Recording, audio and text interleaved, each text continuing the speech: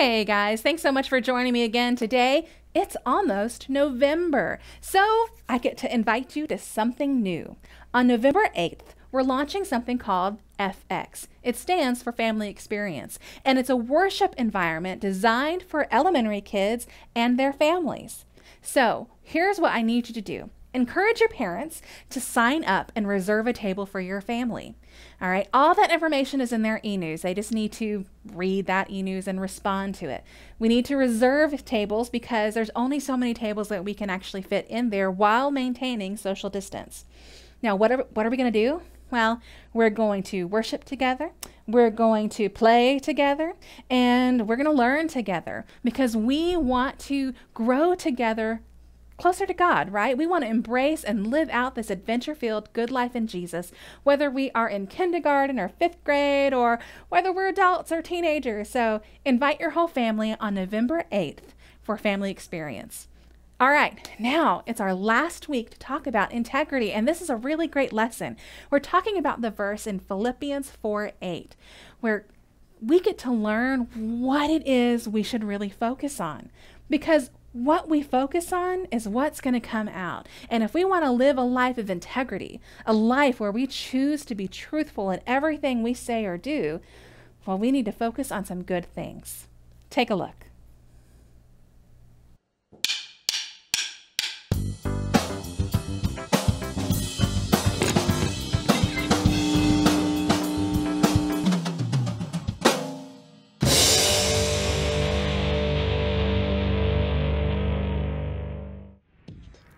Are you always you? Let me try that again. Are you always the same you, no matter who you're with? It's tempting sometimes to wear two different faces in two different places. You're polite to your teacher, but you snap at your mom. Or you answer every question in small group, but you don't speak up when a kid at school is being bullied. Or you're always careful with screen time at home, but at a friend's house, you visit websites your parents haven't okayed. You tell yourself you're not lying. Not really. Not with your mouth. But your actions say that you're two different people. Instead, you can choose to be truthful in all you say and do. Treat everyone with respect, not just the people who can help you. Choose to always obey your parents, even if they're not around. And if you love building epic Lego creations at home, don't pretend at school you don't like Legos because it might not be cool. When you choose to be the you that God made you to be, no matter where you are, others can see God at work in you. That's why integrity is an amazing way to worship God with your life. Because worship is about more than just singing loud. It's all about living loud.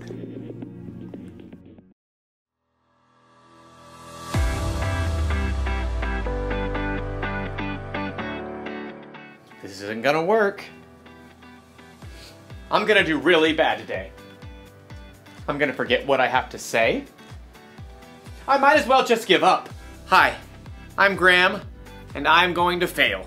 Sorry, but I'm just trying to be honest. I'm trying to have integrity. Integrity is choosing to be truthful in whatever you say and do. And the truth is, the speech I have to give later today is going to go badly. I am supposed to talk to a bunch of strangers about different kinds of masks, but every time I give a speech, I get so nervous that everything I want to say comes out wrong. I don't know if this happens to you, but I keep hearing these voices in my head. You're not very good at talking to people. When you tell jokes, they stink. Other people are way better at this than you. The more I listen to these voices, the more I believe them. So it's probably better if I don't even do the speech today. Can't mess up if I don't try, right? That way you won't be embarrassed. Good point, teddy bear voice. So in today's story, we're learning about how to control what you think. Like that would be helpful. Wait, would that be helpful? No. I mean, nay. Aw, thanks for being honest, weird horse voice. I knew I could count on you. The Bible. It's 66 books of history, stories, letters, and poetry that fit together to form God's one big story. the epic adventure of how He created us and loves us so much that He made a way to rescue us. As we travel through the Bible, from Genesis to Revelation, we discover people who met God and found their lives changed forever. Now, for an amazing story. Inspired by the book of Philippians, chapter 4, verse 8. Horatio liked to keep track of things in his head. 5 kinds of cereal in the cabinet. 17 braids on his sister Nala's head. 2 voicemail messages left on his parents' landline phone. Seriously, Mom? You are so stuck in the 1990s. Horatio was especially good at keeping track of things that went wrong. Number 1, we're out of chocolate frosted sugar bomb cereal. Horatio's mother did not always appreciate his lists. I did not buy that. Your dad bought that. Number 2, it is freezing in here. Put on a sweater.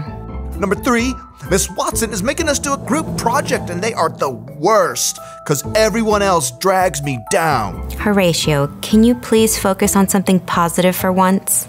Just keeping it real. Oh, I know about positive stuff. Miss Christie told us. Horatio's little sister Nala began rummaging around in the stacks of random paper on the counter. There is nothing positive about this morning, and I'm positive about that. Nala pulled out a scribbled-on handout and waved it triumphantly. Philippians 4:8. Do not read me a coloring sheet. Finally, my brothers and sisters, always think about what is true. Think about what is noble, right, and pure. Mom, make her stop bugging me. No, this is good. Think about what is lovely and worthy of respect. If anything is excellent or worthy of praise, think about those kinds of things. Horatio just glared and checked out the lunch that Mom had packed. Is this strawberry jam in my sandwich? You know I only eat apricot jam. Over the next 2 hours, Horatio counted dozens of annoying things. Number 1, this bus stinks like dirty socks stuffed with Cheetos. Number 2, the classroom door needs some WD-40. Number 3, Miss Watson is wearing yellow, and I hate yellow. Number 4, this pencil is making a giant callus on my finger. Number 5, group projects are still the worst. Number 6, it's way too hot over here. And to make matters worse, Miss Watson had put Tish James in charge of the group. Ugh. So, we get to do a report on Cape Hatteras Lighthouse. I'll write the history, and Jordan, you can paint a picture, and Horatio, you research stuff about the land and animals around it. Number 7, Tish is super bossy. Oh, and here's a picture of the lighthouse. Tish held up a glossy photograph and Horatio opened his mouth, ready to complain about how boring lighthouses were. But he couldn't do it. Hatteras Lighthouse, spiraling into the sunset sky, was breathtaking. He could picture walking the beach and waves crashing as the warm light glowed overhead. And Horatio couldn't help hearing an echo of his little sister's voice. Think about what is lovely and worthy of respect. There it was, right in front of his face. Horatio found brand new thoughts forming in his brain. Hey, that looks really cool. That's amazing. It was as if a switch had flipped in Horatio's head. After seeing one good thing, he started to see more. Jordan had brought in some paintings he had done. Number 1, Jordan, you are a really great artist. Miss Watson helped Horatio solve some tough fractions by drawing a funny sketch. Number 2, Miss Watson is a super creative teacher. Mom had packed homemade cookies in Horatio's lunch. Number 3, my mom makes the best chocolate chip cookies on the planet. Who wants to share? By the time Horatio got off the school bus, Number 4, Mr. Rob drove us right up to our house because of the rain. he was actually smiling. Mom met them at the door. Hey kids, how was school? At that moment, Nala shook out her wet umbrella all over Horatio. And for a moment, Horatio frowned. Nala braced herself. Sorry. Number 5, I have a closet full of dry clothes upstairs. Nala's eyebrows shot way up. What happened to you? Nothing. I just realized I've got some pretty great things to focus on. So your day went okay? Number 6. It was positively awesome. Horatio beamed and ran upstairs to change his wet shirt. He had a lot of brand new lists to make up in his head.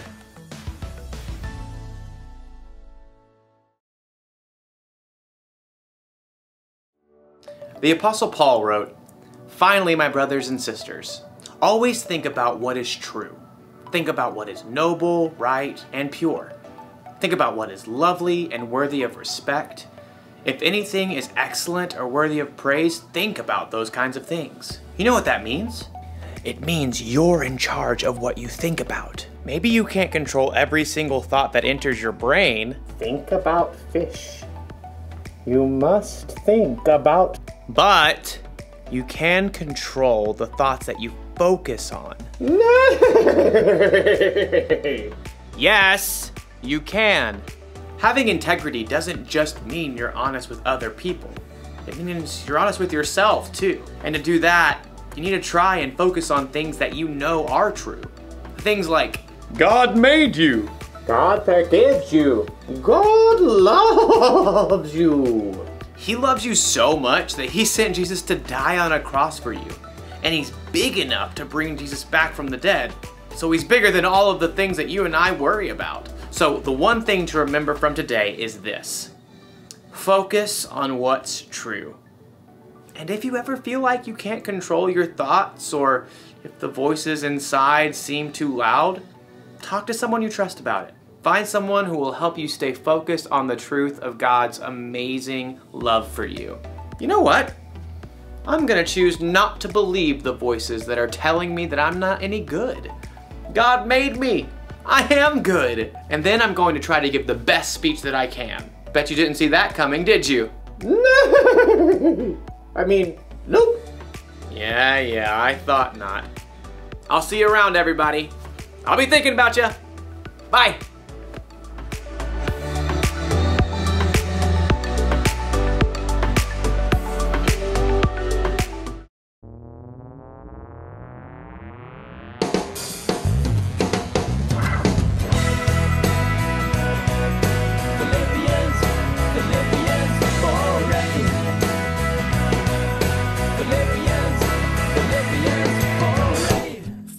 Brothers, whatever is true, whatever is noble, whatever is right, whatever is pure, whatever is lovely, whatever is admirable, if anything is excellent or praiseworthy, think about such things.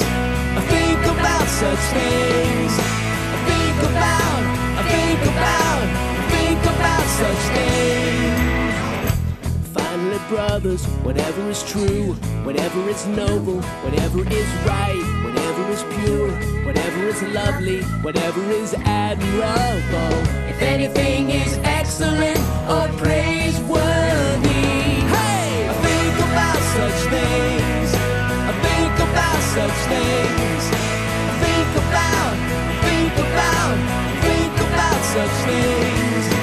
Think about such things. Think about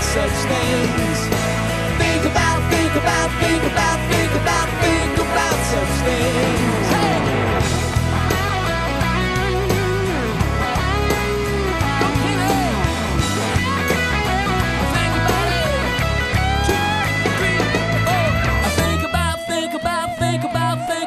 Think about such things. That's right.